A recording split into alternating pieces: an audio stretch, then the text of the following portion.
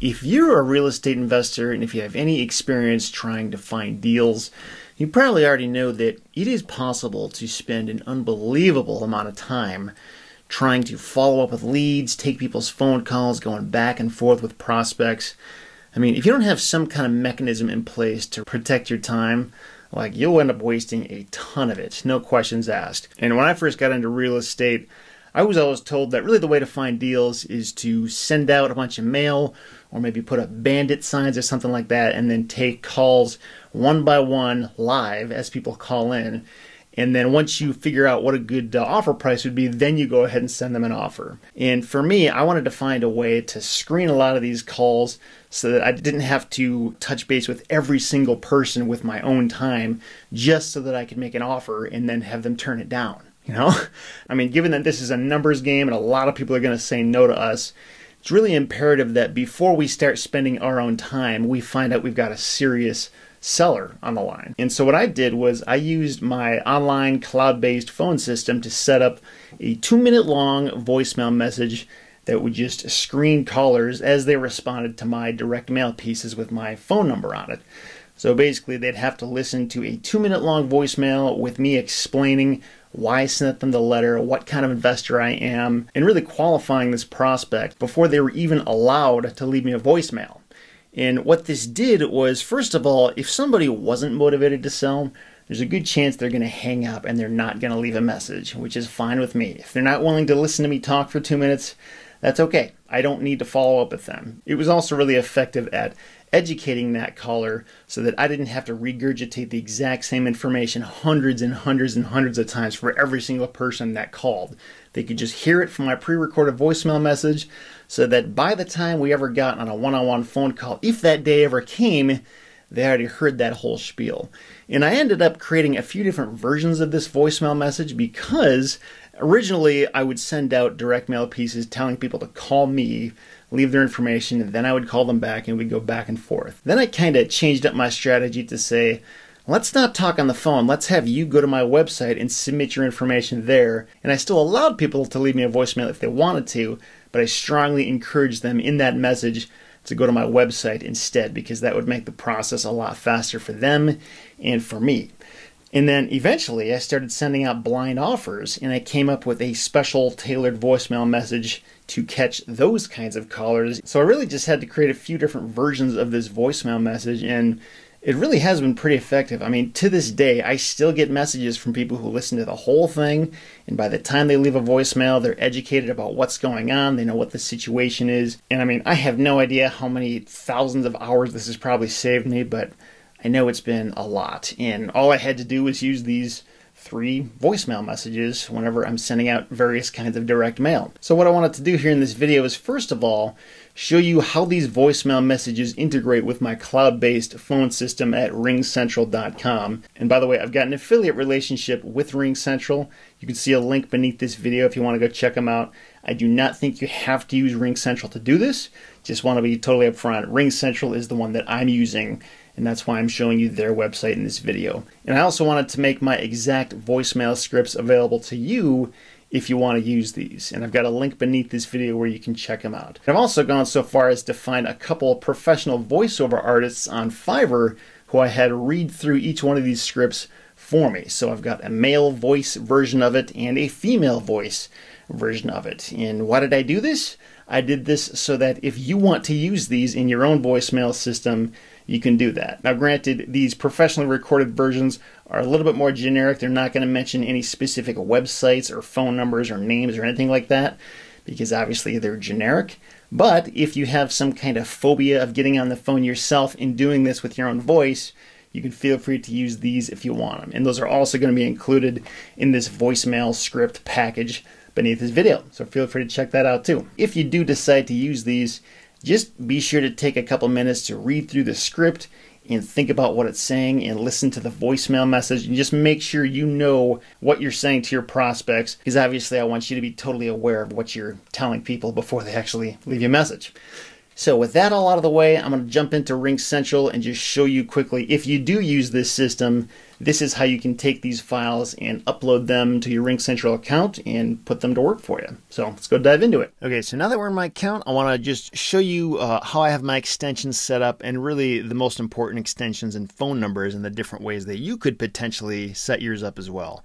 I've played around with mine a little bit over the years, depending on whether I want to answer the calls live or send them to a virtual receptionist or just have them go straight to voicemail. So first of all, if you go right here, and this is from the home menu right up there, if you go to company greetings and call handling, so I have an automated greeting that plays. It doesn't ring at all when somebody calls my main number.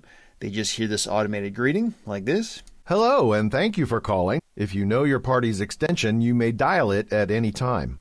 If you would like to find out more information about selling your property, it basically just goes on and lists off 5 different extensions that people can dial if they want to. And that's what I want to dive into right now. So if we go up here to users, so these are the 5 different extensions, and you can see what the extension numbers are right over here. 1, 2, 3, 4, and 5. I don't know why they're spread out in that order, but depending on why a person is calling my main umbrella phone number for my company, they can decide where they want to go. And most of the calls that come into my company come in because a person's either responding to a piece of direct mail I sent out, or they're trying to buy a property from me and they want to call for more information. And that's what these 2 extensions are for. Postcard leads, this is actually for like any kind of direct mail I send out. If somebody wants to sell their property, they could hit extension 1 from my main number, or the phone number that I put on all these direct mail pieces is this toll-free number right there. And it's actually blurred out in this video so you can't see it, but that is a unique add-on number that I got in my RingCentral account, so people can just call that number directly. Then they don't have to hit any extensions. They can just follow the prompts as I have them set up through that number. And that's what I want to show you right off the bat.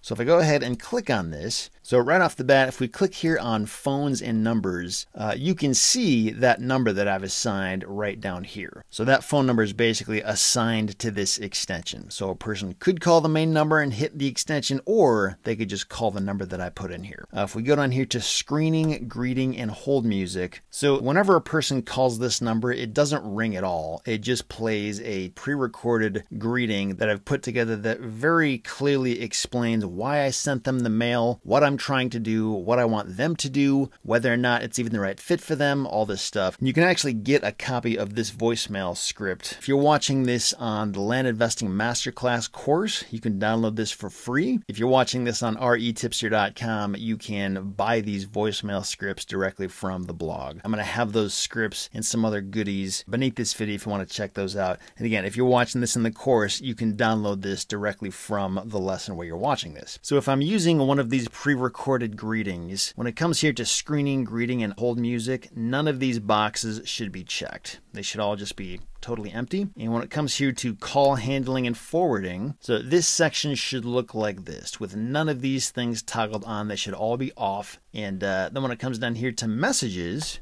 this is where I have recorded and uploaded my voicemail greeting, and we can listen to a few seconds of it right here. Hello, and thanks for calling. My name is Seth, and if you're hearing this message right now, you probably just received a letter from me in the mail with a cash offer to buy your property. So again, this is one of 3 different versions of this script that I use. This particular one is what I use when I'm sending out blind offers, but I don't always do it that way. When I'm sending out more of a neutral letter or just an open invitation for somebody to call me back about selling their property, my script reads a little bit differently. But in any event, whatever you want your greeting to say, if you choose to go this direction, what you can do here is you can click on this edit button. And the way I have mine set up is it's a custom greeting, which means I can record it either by having RingCentral call me, and then I can like just say it over the phone, or I can record it on my computer and edit it to perfection so I know it says exactly what I want to say. There's not lots of like ums or silences in there. So that was how I did it. Or you can also hire like a professional voiceover artist from a site like Fiverr and have them read your script. And by the way, I actually also have some professionally read versions of my voicemail scripts as well as part of the voicemail package. So again, if you choose to buy that or download this from the course, you're going to get those audio files as well if you choose to use them. But if I did want to record my own version, I think for most people that actually is what I would recommend, just because you can use your own tone of voice. If you ever do call people back, they're going to recognize your voice from the recording. Just kind of helps keep things more consistent. And all you'd have to do is click this record button. And if you wanted to, you could do it this way. Under phone, just put in whatever phone number you want to have there and click call now. Then your phone would start ringing, and as soon as you pick it up, you'd have to start recording your greeting that way. Or you could click on computer microphone, and then it will prompt you on whether or not RingCentral can use your microphone. Click allow, and then you can just start talking. And preferably, you would have a good microphone that you can talk into. Or you can go over here to importing, and this is where you could get that recorded audio file from the voiceover artist if you hired one, or if you recorded your own version on your own computer, you could upload it here as well. And that's what I did. So that's how you can get your greeting imported right in here to RingCentral. Again, mine's already there, so I don't have to do anything here. But anyway, this is scenario number 1. So if you want somebody to call your number, it's not going to ring at all. It's just going to immediately play your message. This is how you'd want to have that set up. However, there's also another way to do this, and that is if you're using a virtual receptionist service, like, for example, Pat Live is the one that I've used. If you wanted to do that, you'd have to set this up a little bit differently. You wouldn't necessarily have to delete anything under messages here. Instead, you would go up here to, first of all, screening, greeting, and hold music. And where it says audio while connecting, I check this because the way I have it set up is when a person calls my toll-free number associated with this extension, it's going to take a couple seconds for the system to connect with the number that I'm trying to forward it to, which in my case would be Pat Live's number that they've assigned to me. And during those few seconds as it's trying to connect, I don't want my callers to just hear total silence and think that they've been dropped or something. So that's why I have it play some kind of sound, just so they realize, you know, it's in process. You haven't been hung up on. Just hang on. And you can do like music like this. So that's one option. What I do though is I just go to ringtones right here. So I set the audio to ringtones, and that's pretty straightforward. It sounds no different than the normal ringtone they would normally hear as the phone is ringing. So that's the first thing I do. I'm going to go ahead and save this. And then the next step is to go down here to call handling and forwarding. And this actually got me a little confused the first time I tried to set this up because it wasn't behaving the way I thought it was supposed to. I had to get help with customer support. So one way theoretically that this is supposed to work is say right here, I've got my own personal phone number set right here. So this is like my mobile device that I have in my pocket. And if I wanted it to ring on my phone before it goes to any other voicemail message or anywhere else, I could hit this toggle switch and turn it on like that. And if I wanted it to then go to my virtual receptionist, if I did not answer the phone, I could also hit this second one. And because I have this set up here as sequentially instead of simultaneously, it's going to first start by ringing my phone for 4 rings or 20 seconds. If I don't answer, then it's going to get forwarded to my virtual receptionist, Pat Live, and then they will answer. Or of course, if I just didn't want it to ever ring my phone and just go straight to my virtual receptionist, I could turn this off, and as you can just see, it just moved down here, and now just right off the bat, it's going to ring for 4 rings or 20 seconds to my virtual receptionist. But again, like I said, when I tried to set this up the first time, it wasn't working for me and I couldn't figure out why. And when I talked to customer service, they gave me an easy workaround so that it would work all the time. So if you're experiencing the same issue I was, one way you can sort of override that is to go over here to custom rules, and we're going to go ahead and save our changes before we go there. And what we're going to do is add a rule. We're just going to call it my rule 1. Doesn't really matter what we call it. And then next, so we're going to check this for called number, and we're going to select the number from the list of numbers in my account, and this is the toll-free number that they would normally be calling. So anytime a person calls that number, so that's selected, and then we'll click next, and then we're going to go down here and check unconditional forwarding, and we're going to put in that number for my virtual receptionist so that no matter what happens, if anybody calls this number, it's going to get forwarded here, regardless of the other rules I may have set up already. Okay. So we're going to go ahead and do that. And now when we go over here to user hours again, so really whatever we have in here, it almost doesn't even matter anymore because the custom rule, that's what's going to happen. So anyway, it should work just set up like this. But just so you know, if you try to set it up and if it's just not working for you the way that you're trying to make it work, head over there to the custom rules and tell it that way to do whatever you want. And also, by the way, in case it wasn't already obvious, however you choose to set this up, always, always, always test it. Call the number yourself. Make sure it's actually doing what you think it's going to do. The last thing you want to do is spend a bunch of money on marketing of some kind, thinking that something will happen when people call a certain number, but then it doesn't happen because you didn't test it and you didn't make sure that it actually works.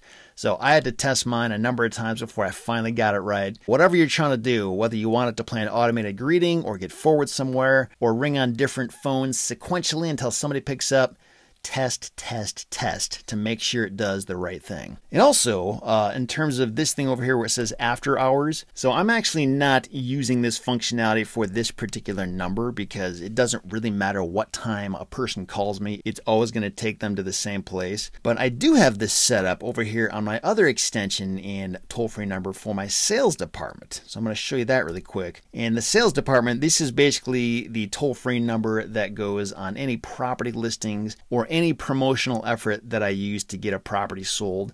They don't call my main number. They don't call my acquisitions number where they're going to hear some message about buying their property because that's not why they're calling. They're going to call a separate number for a separate reason. So over here, the way I have this set up is under call handling and forwarding. What I want it to do first off is ring on my phone during the hours that I'm available. And if I don't answer, then it will play a voicemail greeting where they can leave a message. But if it's during the hours that I want to be available, I can actually get the call on my own phone and answer the questions that way. And in order to do it that way, you have to set up your business hours. So if we click on this, after hours. So this basically says that, in the hours when I am not available, send people directly to voicemail. So for example, if somebody calls at 3 in the morning or any time when I don't want to be available to talk, they're going to hear this message right here. Hello, and thank you for calling. At the tone, please leave your name, phone number, and a good time to reach you, along with any questions about the property that interests you.